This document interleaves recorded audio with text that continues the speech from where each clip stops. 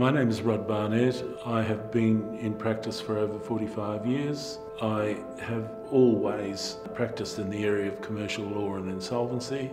It has been my experience with insolvency practitioners that they have a tendency to place the money matters first rather than the personal requirements of the client. And that's what places RSM in a good position, as the accent is not on the recovery of monies but the recovery of the client. I always found Frank to be very personable. He seemed to indicate to the clients that their welfare was first and foremost. On the particular client I'm thinking of, the situation appeared quite hopeless in relation to his future financial well-being. He introduced a number of possibilities and scenarios which would not have otherwise occurred to the client and made him feel much more confident in going forward. Where they were facing insolvency and perhaps bankruptcy, he was able to retrieve the position, satisfy the creditors in relation to plans to navigate his way out of the problem.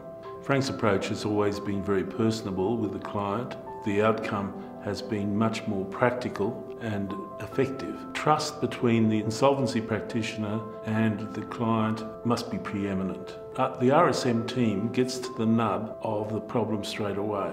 I think the key is focusing on the client's needs. You want to make sure that you focus on what they want to achieve. What we want to try and focus is on what can we do for the individual, how can we mitigate the losses and the personal sacrifices that they've made. Timing is critical. The key is getting timely advice and not making bad decisions after bad decisions. I think it's paramount in today's environment to get that advice about your financial concerns, take immediate steps.